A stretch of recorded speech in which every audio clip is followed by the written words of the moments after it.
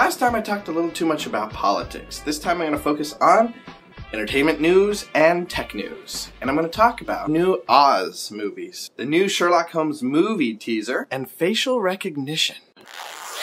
So this week, Blaster.com had an article on a slew of new movies coming out based on The Wizard of Oz. But these are concept stories and scripts that are being considered by major production companies. Now the main one that is set to come out is from Disney, and it's kind of a prequel that follows a carnival barker who discovers the magical land of Oz and gets mistaken for a wizard. So it kind of tells the story of how the wizard became the wizard. I find that pretty interesting. But it has James Franco playing the wizard, has Zach Braff as his assistant. The main selling point for me is that it's directed by Sam Raimi, director of Spider-Man, Evil Dead, such films. They've got CGI cartoons coming out that look fantastic. Even stop motion, this kind of darker stop motion, I think it's called Oz Wars. And they're definitely going to do Wicked, as it's been on Broadway since 2003 and has been steadily selling out. There are too many out there in consideration to talk about them. I'll read the article. It's linked in the doobly. The other thing I wanted to talk about was the new little teaser trailer for Sherlock Holmes 2.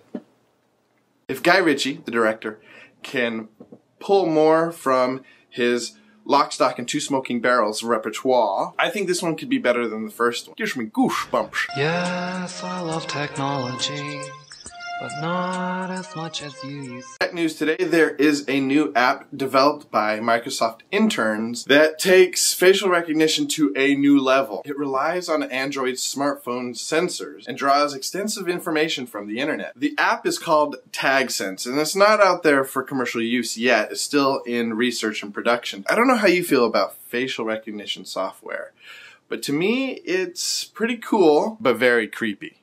But pretty cool. I mean, this app instantly dissects an image, derives the person's name, what they're doing, their facial expression, and where they are, all based on information they already have on the interwebs. This facial recognition technology is already making its way into, well, Facebook. Now when you upload all your pictures, the software is already there that automatically finds their face and puts a little information about each picture without you having to do anything. Automatic tagging. In one sense, it'll make tagging, sharing, information gathering so much quicker and so much more efficient. But by the same token, here comes the creepiness. Pedophiles and creepers get a hold of this information. Nice. Think about this. Advertisers get a hold of this technology. Here comes the creepiness. All of a sudden, all these smart ads specifically targeted towards you get a little bit more annoying and a lot more intrusive. Creepiness.